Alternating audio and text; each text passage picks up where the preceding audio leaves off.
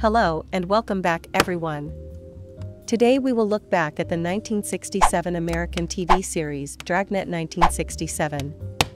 We will revisit the cast of the TV series and we'll find out what happened to them. I will also tell you some interesting trivial facts you probably did not know. So let's jump right into it. Jack Webb died at the age of 62 years in 1982 from heart attack.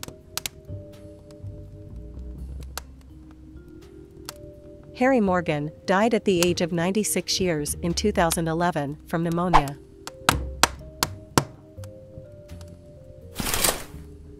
Jack Webb would pay $25 to any officer who submitted a story that was used for an episode plot. Clark Howat died at the age of 91 years in 2009 from undisclosed causes. Art Gilmore died at the age of 98 years in 2010 from undisclosed causes. Jack Webb had intended to do another revival of the series in 1982. However, because of Harry Morgan's commitments to both M***A***S**H and its spin-off After MASH, he didn't sign on for the proposed remake. Webb then decided to cast Kent McCord in the role of Friday's new partner, either as Jim Reed or as a new character altogether.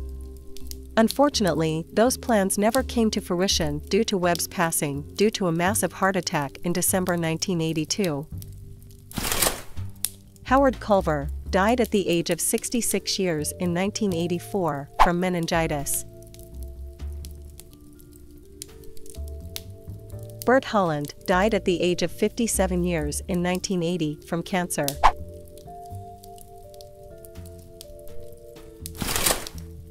In numerous episodes, there are references to a police officer named Lieutenant Klingon.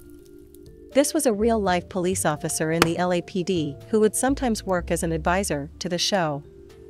Fun fact, Gene Roddenberry, who created Star Trek and worked in the LAPD's public relations department, named the Trek villains Klingons after Klingon. Peggy Webber was 41 years in 1967 and is 97 years old in 2023.